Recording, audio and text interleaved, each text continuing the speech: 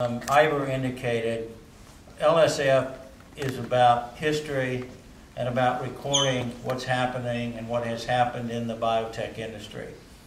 And so what I would like to start out with this evening is asking each one of them to take a few minutes and talk about how they got involved in this whole area of genomic research, genomic sequencing, and how they got involved in it initially.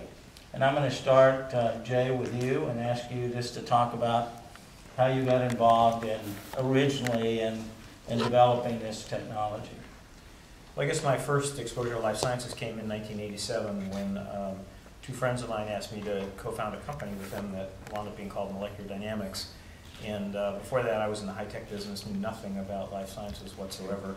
And I went in to meet these guys, and they had this electrophoretic gel with a power supply and a bunch of wires on the table, and they said, we're going to figure out how to image this. And it was unbelievably unimpressive. I mean, it was like, should I be impressed by this now? And I wasn't.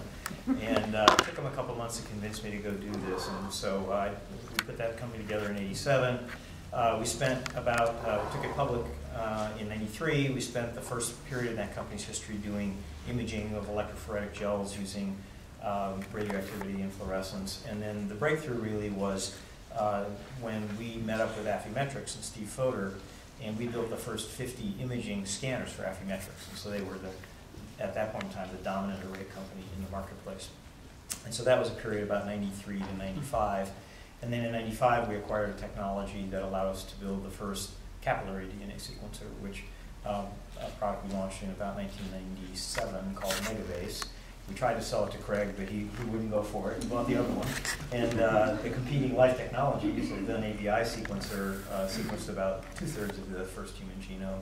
And with Megabase, we sequenced about 1/3, maybe generously 1/3 of the first human genome. And then we sold that company in 1998 to Amersham in the UK, who subsequently got sold to GE.